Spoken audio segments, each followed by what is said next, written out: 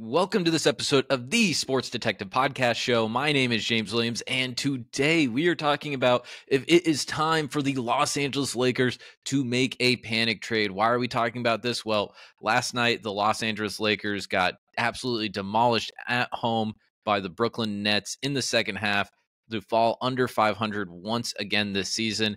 And as many things happen with LeBron teams and the Lakers teams, rumors have been circulating on who they should acquire, who they shouldn't acquire, who should be traded, who should stay. And we are going to talk about that today because I think I have actually thought about it a little bit, and I think I know what the Lakers should do or what they should at least try to do. And I believe that person that they should try to acquire. Okay. Let me take a step back before I kind of get into who I think they should acquire. The reason I, have always been kind of hesitant on the Lakers trying to make a move is because when you act like people want to like make fun of the bubble title and all that stuff, guys, that title wasn't a fluke. They had the second best record throughout the regular season until the season got, delayed due to COVID. The LeBron was second in MVP voting that year. He had double-digit assists. He led the NBA in assists. Anthony Davis was awesome and healthy that entire year. They had an arsenal of guards on that team that could spread the floor, create a little bit, and hit open shots. They had a variety of forwards and big men along to go with LeBron at the forward spot. They had Markieff Morris, they had Kyle Kuzma at the big guy spot. Again, diminish how important they were to those teams, and obviously you wouldn't play them in crunch time. But I think having just JaVale McGee and Dwight Howard, on the floor for like 24 minutes to kind of alleviate some of that like big man pressure off Davis and to have rim protection on the floor, for 48 minutes a game, I think that was very, very important for the Lakers in that title run. And basically they gave up a bunch of their depth for Russell Westbrook, and then they've been basically trying to like tread water and recover from that ever since. So I've always been kind of hesitant of the Lakers, like, hey, give up all of this stuff for Zach LaVine or give all of this stuff up for Kyrie Irving. Well, with all of that being said, I actually think that they should go after Dejounte Murray. Now, I'm going to go ahead and show you guys a clip here from Shams Charania about a month ago, and he kind of breaks down that, hey, Dejounte Murray is going to be a trade target for the Lakers, and here's why. So we'll kind of we'll show you this clip here from Sean's on their his FanDuel TV show, and then we'll kind of talk about it afterwards, and I'll show you kind of what the Lakers package is right now for Dejounte Murray, because they're clearly in trade talks if you've been following the news today. So we'll go ahead, play this clip here, and then we'll talk about it afterwards. The Lakers front office has shown they're going to do their due diligence around the league. Zach LaVine is a player we've talked about for weeks, as a player that they're going to express interest in. He has to get back on the court, though. He's been sidelined. The hope is that he's going to be back at some point in January. He's got to show that he's going to be back on the court. One more player to keep an eye on, I'm told, a potential target for the Lakers, Hawks guard Dejounte Murray. LaVine is in the second year of a $215 million deal. Dejounte Murray, it still has 4 years, $120 million of an extension that kicks in next season. So that's a little bit better when you think about a reasonable salary to be bringing in when you already have LeBron James and Anthony Davis on your books. The Hawks' direction, of course, it's in flux. They gave up multiple first-round picks, a swap to go get Dejounte Murray a couple summers ago from the Spurs. So when you look at the Lakers' asset pool, they have one first-round pick they can trade now, or they could wait until draft time, and they'll have 3 first-round picks to trade. So any deal that the Lakers want to pursue for a star player is going to most likely have to, include the names of guys like Austin Reeves, Max Christie. That's who teams will want. The Lakers obviously have shown no inclination of moving Austin Reeves, don't want to move Austin Reeves, but those are the types of players that teams will ask for. And if you're the Lakers, you like Lou said, they have to figure out the rotations, but you probably feel like the talent might be there. This is the same group for the most part that made to the Western Conference Finals last year. Darvin Ham is clearly searching for answers when it comes to rotation, and he still has yet to find it. And I think we're still a few weeks out from the entire roster, Rui Hachimura, Austin Reeves, from being. All right, so there you have it, guys. Shams kind of broke that down. The important thing there about the end, though, where he said, like, hey, we're still a few weeks for them, to be trade eligible. If you signed your contract or extension in the offseason, you couldn't be eligible for trades until January 15th. Well, I'm recording this to January 20th right now. So all of a sudden, this information is kind of starting to be very, very relevant. He made a few points there about Dejounte Murray. First off, and this is the reason why I think the Lakers, if they could get him, they should try to get him, is because of that contract. And I'll go ahead and show you his contract here right now, because when you compare it to other stars or players that they could eventually trade for, or potentially trade for, I should say, Dejounte Murray's is actually, his contract is actually very, very fair for what he could give you. So here we go. I have the Atlanta Hawks payroll here on the screen right now. As you can see, Dejounte Murray right now is currently the 5th highest paid Hawk. That's freaking crazy. Like, Trae Young obviously making a lot of money, and then these 3 guys ahead of him, Capella, Hunter, Bogdanovich, are just slightly more expensive than him. Obviously, he signed an extension, so that money does kick up. But if you're talking about 25 million for a third guy on your team, that's a pretty dang good price for that. And then you got 27, 29, 31. So if you're talking about Dejounte Murray's an asset right now, since he got traded to the Hawks, he has very much diminished as an asset. Why is that? Well, kind of the idea of like when the Hawks traded for him, it's like, well, we need defense around Trae Young. And Dejounte Murray was kind of looked at like this very much, versatile two-way guard. The only problem is if you're a versatile like guard that was like, like the year before Dejounte Murray got traded to the Hawks guys, Dejounte Murray averaged 21, 9, and 8. That 9 is 9 assists. So if you're a person that goes from averaging 20 points a game and 9 assists, so you're producing like close to like 40 points a game, probably for like per game. And then all of a sudden they're asking you like, hey, you have to play this defensive role and this kind of like guy that plays off of Trae Young. That's kind of like a not as appealing, scenario. And it's just been an awful marriage ever since the start. They've changed head coaches in Atlanta. Things just aren't going right there. And all of a sudden that haul that Sham said, that the Hawks actually gave up for Trae Young, all of a sudden they're not going to get that back.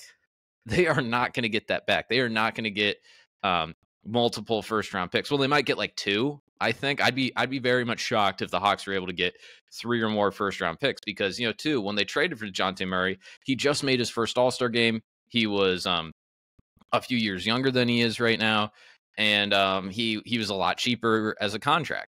So there's a lot of reasons like why his now it isn't like Westbrook leaving the Lakers level diminished where you have to attach stuff to Dejounte Murray to move off of him. But right now his value has very much decreased, and it's going to kind of depend here where the Hawks are going to have to like kind of gauge what they can get for him. And right now, and this is where the problems start for the Lakers. So good news for the Lakers. His contract, Dejounte Murray's contract, is not so, crazy that you have to give up like a bunch of stuff for him. You have to give up like, like the Russell contract, the Vanderbilt contract, the Rui contract, like you don't have to give up that. You have to basically give up one contract and then maybe a little bit of something else. So that's the good news for the Lakers because they could potentially make a trade for Dejounte Murray, and that's why I think this would be a very, very smart move for them. They could trade for Dejounte Murray, and then they also, depending on what they give up for that, they could also flip some of their other pieces for maybe better fitting role players. Because guys, Ruby's been, I don't want to say he's been bad, but he's kind of a guy that like when he play, because I watch a lot of Lakers, and like when Rui comes on the court, it's like, oh, he's back from injury, and then you kind of look at his stats, like, oh, he's actually played like 3/4 of the season. Like they haven't been able to figure out Rui, they haven't been able to figure out Vanderbilt. The guard Gabe Vincent being hurt has really just kind of threw a wrench in their guards where they don't really know how to play their guards. They really only play 2 guards. It's Russell and Reeves. As we've kind of heard about the reports of the Lakers too, they very much do not want to give up Austin Reeves. They do not want to give up Austin Reeves whatsoever. And the problem even too with trading Austin Reeves is actually, we'll kind of get into that. I'll go ahead here and I'll show you this Hoops Hype thing that is basically the Atlanta Hawks like rumor mill. And we're going to kind of like go through some of this stuff. I have this working right now, basically chronologically. So this was like a few days ago.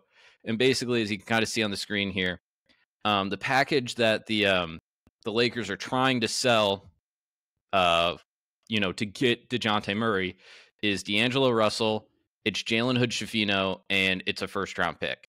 That is what is basically on the table right now. The only problem with that with the Hawks is you already have Trae Young.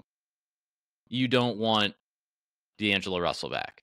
You don't want him back. So the Lakers, problem here too is you can kind of see right here. Any framework for Dejounte Murray trade to the Lakers would likely involve D'Angelo Russell.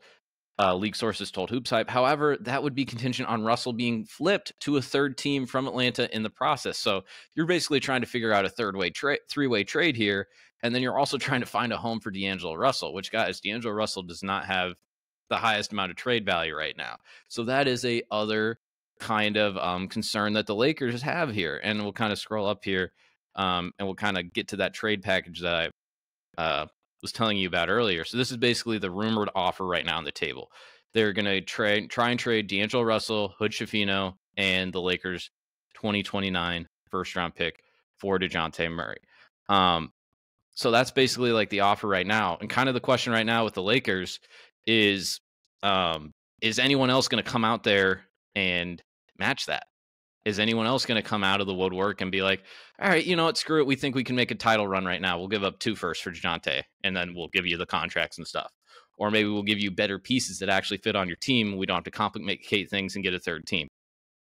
Some of these teams that I think I've kind of circled down here, because there was some rumors the other day where Chris Haynes reported that the Bucks are interested in Dejounte Murray, which I don't think the Bucks have less assets than the Lakers, and 2, the I don't if I want Dejounte Murray and I want the best version of Dejounte Murray, I want him as like the number 1 lead guard, because we just saw it here with Trae Young. Now Trae Young's a different scenario than like playing next to Dame Lillard or other guards in the NBA, but I want him to kind of be the number 1 lead guard. I don't want another like player that's very much dependent on having the ball in his hands and can't play off the ball next to him. And Damian Lillard, I think, kind of like, institutes that, not as severely as Trae Young, but I think it is kind of like a little bit of a similar situation. So I have a few teams here that I think could possibly target Dejounte Murray. Let's just start out in the West. We already have the Lakers. The New Orleans Pelicans are interested in me because they have all of these assets that they have acquired from trading Anthony Davis, just kind of like building in the draft the last few years, because they've actually kind of used a lot of these Lakers picks. That's how they got Dyson Daniels. They have young talent and they have all their draft picks. They have a lot of assets that they could move for another player. That could be moves around the margins. That could be a move for Dejounte Murray. And this would actually be a relatively easy kind of like transition, I think, for New Orleans. Because basically you could, now again, they're in a similar situation to the Lakers, where the person I'm about to mention in this trade, potentially, they would have to flip him to a third team probably. And I think if you kind of look at the numbers, CJ McCollum's numbers this season are very much similar to Dejounte Murray's. Their money's around the same, and Dejounte Murray's a lot younger than CJ McCollum. If you could attach 2 first-round picks and CJ McCollum for Dejounte Murray, maybe you have to add a young player or something to that to kind of entice things for Atlanta. I would do that if I was the Pelicans. I think, they're like a top 5 seed right now in the West. Getting Dejounte Murray, it might not push you over the top, but all of a sudden it gives you another kind of like, a weapon that you can use in a series against OKC or Minnesota, or it's a guy that you can like kind of throw at Jamal Murray in a series, or it's a guy that Jamal Murray in a series against Denver would have to guard and have to like try and, or I guess KCP would probably guard him in that scenario, but I think that would be an interesting move. I thought about Utah because they have all those assets too, but Colin Sexton's playing really well for them right now, and I don't know if they would want to like, I'm curious to see what Utah is going to be. I don't know if Dejounte Murray would be a piece for them, but that's an option I thought there. The other option too would be the team that he was drafted to and spent the first part of his career for, and that would be the Spurs. So basically the Spurs package would possibly be just sending back the draft picks that Atlanta originally sent them, and then they just get Dejounte Murray back, who you have Dejounte Murray, who is actually a guard, versus it being just Wembanyama and like all of the forwards. So that's another likely scenario. But you get over to the Eastern Conference, there's a few other teams that I think could potentially try to make a move. You're probably yelling at me in the comments right now. There are other teams that could potentially trade for Dejounte Murray. There's other teams that are rumored for him. If I want Dejounte Murray, I want him to be a lead guard. So I don't think the Knicks would be that smart of an option. However, I do think the Brooklyn Nets could be. They could get they have plenty of trade assets that they could use. They have plenty of contracts. You can maybe give them Dorian Finney-Smith, because I think the Hawks are looking for kind of more versatile wings rather than other like lead guards. And then if you're Brooklyn, you can convince yourself like, hey, we have Cam Johnson, we have Mikal Bridges, and now we Dejounte Murray. And then maybe we're a piece or two away for actually being contenders again in the East. I'm just making the case there that maybe they could be a target, because they seem like they're active in the trade scenario. When there's Donovan Mitchell stuff floating around, Brooklyn always seems to be a name. There was Dame stuff over the summer. They seem to be a name for that. So I like keep your eye out on Brooklyn for that. Another team would be Orlando. And I had a guest on that covers the Magic about a month ago, and we were talking about this, and I kind of made that case to him, and he kind of agreed with me, where it's like Orlando has basically, since they pulled off that Vucevic trade, they've had multiple lottery picks, and they have a lot of key foundational pieces in their rotation right now. They got Paulo, they got Franz, they really like Wendell Carter. There's guys like Anthony Black. They have Jalen Suggs, but then they also have guys like Cole Anthony. It seems like they have like too many good players, and they could be a team that could like maybe give up multiple good players for like a legit star, or a legit guy that's potentially a star, or a legit guy that's like, can go to toe. If you play a series against the Knicks, can go toe to toe with Jalen Brunson, or can go toe to toe with Tyrese Maxey, or go toe to toe with Damian Lillard in the East, or go toe to toe with Derek White, Drew Holiday, that combo in the East. And Orlando, or Halliburton is another guard in the East, obviously. In Orlando, could they give up maybe a pick or two, and then a few of their kind of young pieces? They have that Jonathan Isaac contract they could get off of. They could get rid of Fultz if they wanted to. Again, maybe too, if they're giving up a big contract that's a guard, maybe there's a third team involved. So a lot of these seem to be very complicated, because it all kind of depends to what Atlanta wants in a deal. So that's another team. The other team too here that I think would be very, very, very, very interesting in this scenario here. We know very much that that team obviously is the Miami Heat. We know very, very much that the Miami Heat were trying to get Damian Lillard. We know that they might be interested in Donovan Mitchell. Why wouldn't you be interested in Dejounte Murray? Why wouldn't you? He's younger than Damian Lillard. He's better defensively. Not the offensive player, obviously, but his contract is way cheaper. It's way, way cheaper, guys. Like I showed you that thing on the screen there. Like the worst his contract gets is like in 5 years, it's $30 million. He's got a $30 million player option. Comparison, it was the 27-28 season that player option happens. Comparison to that $30 million player option, Anthony Davis's player option that same season is $70 million. So that Dejounte Murray player option, like 5 years from now, is nothing to sweat about. Obviously, injuries can happen. If he gets an injury, then, everything's off the table. But I think that the Heat, again, it's kind of weird trading within the conference, because then you have to play them 4 times a year. If the Hawks actually figure things out, they would probably have to play the Heat in a playoff series. Again, what would be the Heat's asset to him? Because in all those Damian Lillard trades, it was Tyler Hero. I don't think you want Tyler Hero and Trae Young being necessarily paired together. So again, maybe that's another third team option. But if you're telling me if you get Dejounte Murray in that Heat system next to Butler and Spoelstra and Bam and Jaime Jaquez now, I absolutely love that. I think that would be an absolutely home run trade for the Miami Heat if they're able to execute that. Again, there's other teams that might be able to want to pull the trigger, like the Bucks. We've heard have been kind of floating around there. The Knicks, obviously, they've been kind of floating around a lot of different stars too. They just traded for Anunoby, but kind of getting my big picture thing here. And then there's basically this overarching thing. If you're the Lakers guys, is do you give up Austin Reeves in this trade? Because it's kind of like, if you're the Lakers, you're thinking about like, all right, if you're basically able to execute that package that we were talking about earlier, where it's Russell, Hood Schifino, and that pick, then you're talking about a 5-man lineup where it could be Murray, Reeves, Taurean Prince, or Jared Vanderbilt, or whatever, other wing you want, LeBron and Davis. That's a pretty good 5. And I think too, if you make Austin Reeves your like 4th or 5th option, I actually think that makes him a lot more efficient, because he actually has been struggling a lot this year. So if the Lakers are able to execute that's perfect. I have no notes on that trade. However, this is where things get complicated, because how badly do you want him? How badly do you want him? How badly? Because if you want him very, very badly, and you want to ensure that maybe LeBron re-signs in the offseason, which again, that's a whole different kind of can of worms, because he's like going to be like 40 next year. Or next season, I should say. But how badly do you want him? I contemplate giving up Reeves. I really would. That gets a little tricky because Reeves' contract is more backloaded. So you would have to attach like another small contract to that. So you'd maybe have to do, I think the money would work if you did it this way. You'd have to do Vanderbilt and Reeves, or like Prince and Reeves.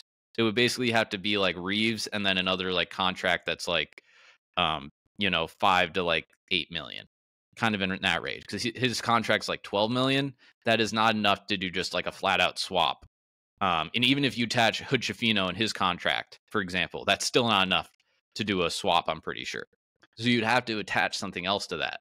The other question would be too, could you potentially attach Reeves, Rui, and then you go back to the Hawks and you'd be like, all right, we'll give you Reeves and Rui because you want Reeves, and you give us Murray, and we get Sadiq Bey, because then the money would match up on that too.